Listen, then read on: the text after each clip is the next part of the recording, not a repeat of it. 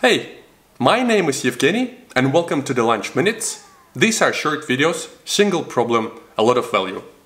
In today's video, I will be looking into authentication problem in Kubernetes, specifically into the ImagePullBackOff error that we typically see a lot when we start to work with Kubernetes environment.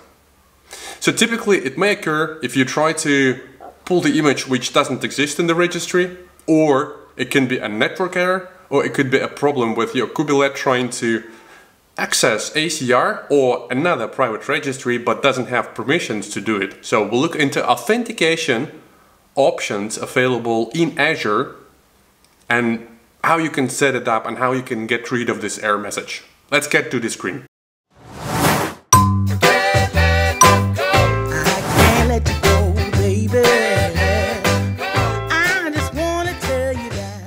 Here in my terminal, I pull Nginx with defining the platform Linux because my Mac M1 is different from the Kubernetes worker, so I want Linux.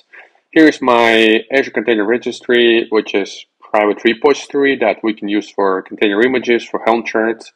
And I'm going to log in using the command line interface. So for that, first let me output that to the screen so it's going to be easier to use the name and the resource group. So I'm going to use the individual identity for this exercise because the goal that I have in this exercise is to push that image from a local machine to the remote container registry. So keep in mind that the token that we use is valid only for 3 hours and then you have to refresh it. So with AZ ACR login -n pardos, we define the name that we want to log into, and then the credentials actually are placed in the Docker config file with the reference to the actual secret, which is in the keychain. So we get an image locally, so that's our Nginx. So let's tag it with the remote registry so we can also push it, and then we can consume that image later on. Then I use docker push command to push that to the remote registry. So if that's successfully finished, I have a container registry with my image. So I also have Kubernetes cluster here, and then I use get credentials to log into that cluster so I can use kubectl, to control my resource definition. So before I do that, I want to set the shortcut, which is K, to the kubectl for my terminal. And then I can do k get nodes, or I can do k get spots, etc. So it just saves time to type different commands. So let me create the namespace demo. And the first thing that I want to do is also set the context. So every time when I create resource definition in my cluster, it goes directly to my demo namespace. So there are no pods yet. Let's use the kubectl to generate the pod manifest. So it's going to be a pod 1 name, image Nginx. We always want to push fresh image. That's why we define that image pull policy always. And then we use the dry run clients, and then we output instead of the standard output to the file, to the pod 1 file. So that's my Nginx pod, and it refers to the Nginx which is in Docker Hub. So there is no authentication required. That's why we can successfully pull that image and we can see that it runs. So the second example would be create a pod that will be referring to a private registry, which is my pardos, and then we use my Nginx from that registry that we just pushed. So we also would like to do the image pull policy set to always, because we don't really want to rely on cached image, and instead we want to pull that from the remote every time when we create that resource. So we also use the dry run to the client and output instead of standard output to the file pod 2. Same story, but it's a different private registry. That's the difference between the first and the second.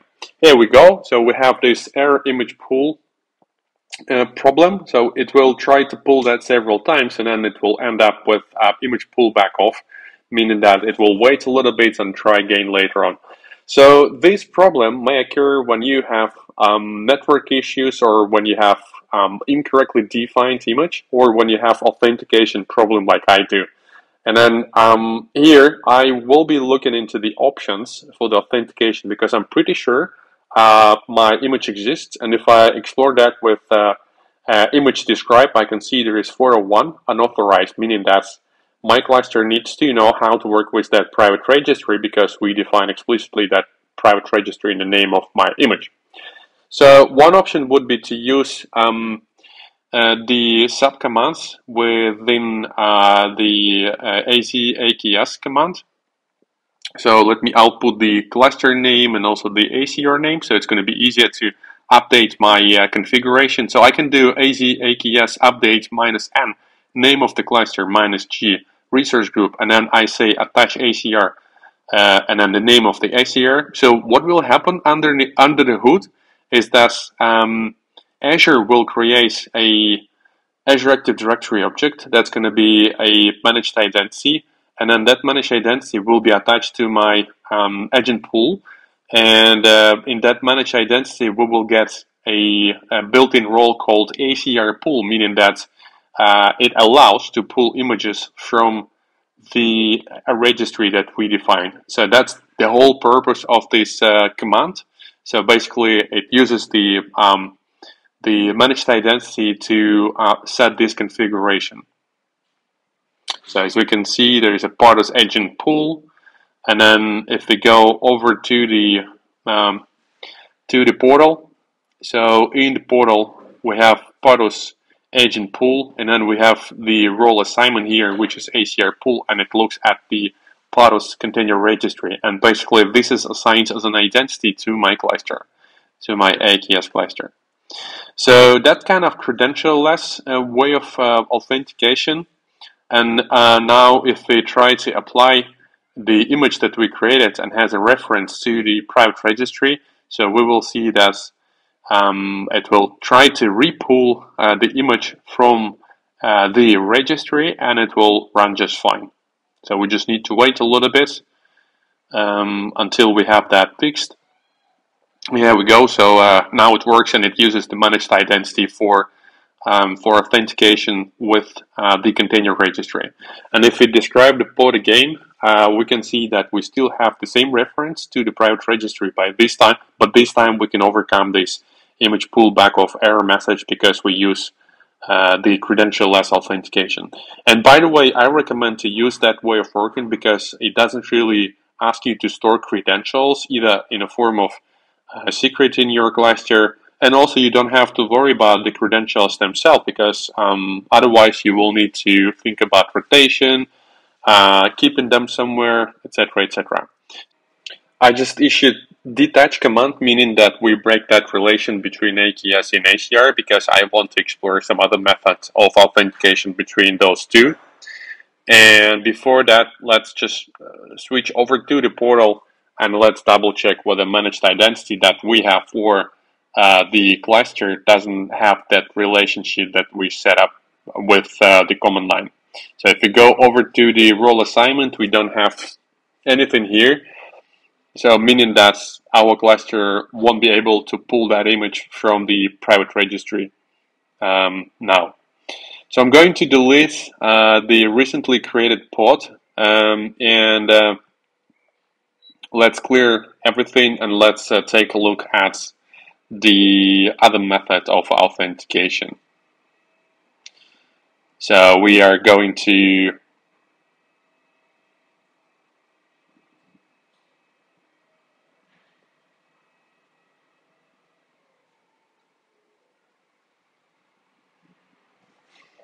update my registry by setting up what is called admin enabled, meaning that there will be credentials exposed and I will be able to see that credentials like the username and password, so I can use these credentials as I typically use for the Docker Hub, for example.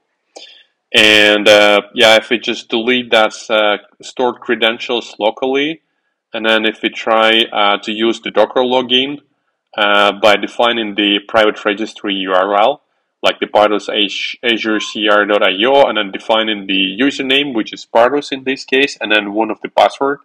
And if we save it, we can see that the login is successful. And again, it's stored in our configuration for Docker, with the reference to the actual credentials in the credential store. In other operating system, it works pretty much the same way. So what I'm going to do now is I'm going to create a secret called Docker Registry type, and then I give it the name my secret one, and I will define several things here. So first is my Docker server URL, which is again pathos azure.cr.io. The other one would be the username for the Docker, so that's going to be my pathos, and then the Docker password will be my secret that we can fetch from the portal.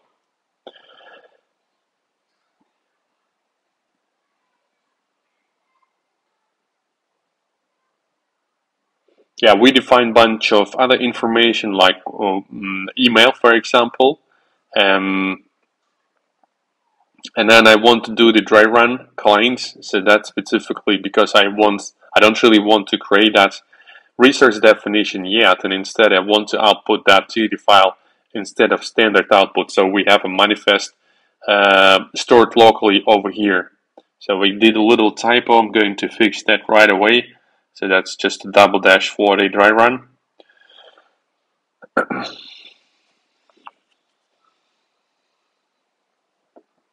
And then the other typo is the type of the output is YAML instead of YAML, yet another markup language.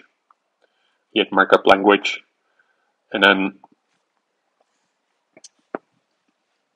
now it should work.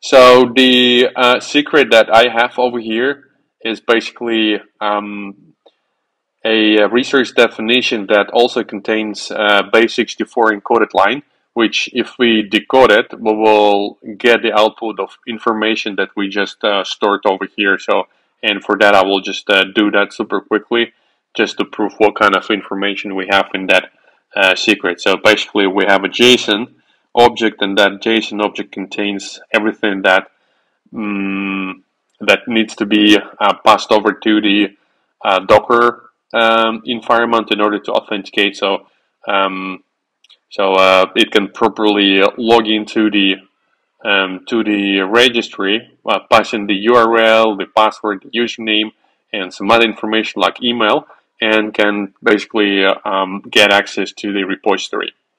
So I'm going to apply that resource definition to my cluster, quickly validate whether secret has been created. So for that I use kubectl get secrets, and indeed we have my secret one in place. It's a type of Docker config JSON that includes information that I really need. So how am I going to use that?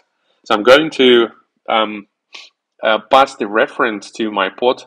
So that's going to be pod 3, and I will use again the reference to the private registry to my pathos azure.cr.io, my nginx, and I will define the need to pull that image always, because again I don't really want to use cached image on the worker node.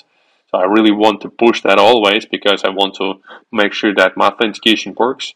And then using overrides, what I can do here, I can basically define the ImagePull secret information. So I can just say where exactly to get information about authentication to this container registry object. So I use a couple of braces here, so kind of nested type of manifest. So basically I have specification, and then within specification I have ImagePull secrets, and then over there I have a name which is my secret one. So basically name of my secret. And if that's a name of my secret over here, so that's my name one, so I just wanted to make sure. And if I say that I want this dry run clients as previously, and then I want output in YAML, and instead of standard output I want to output that to the file pod 3. So I have this beautiful manifest, and the only difference between this and the previous is that there is ImagePull secret name secret 1. So we just created that pod 3 and it's immediately up and running. And if we describe pods, we can also see that it uses the same path to the registry, so the private registry, and basically the image has been pulled successfully and it's up and running. So these were a few ways to solve the problem. I highly recommend you to review this page because you can find out more options for different use cases, how to use it for unattended way for the pipelines, for example, or how to use it for the local machine with the individual credentials, with the individual token. So that's it for today. Thank you for watching, and I hope you like it. All of my friends say, girl, you better take care, 'cause that man is trouble, you best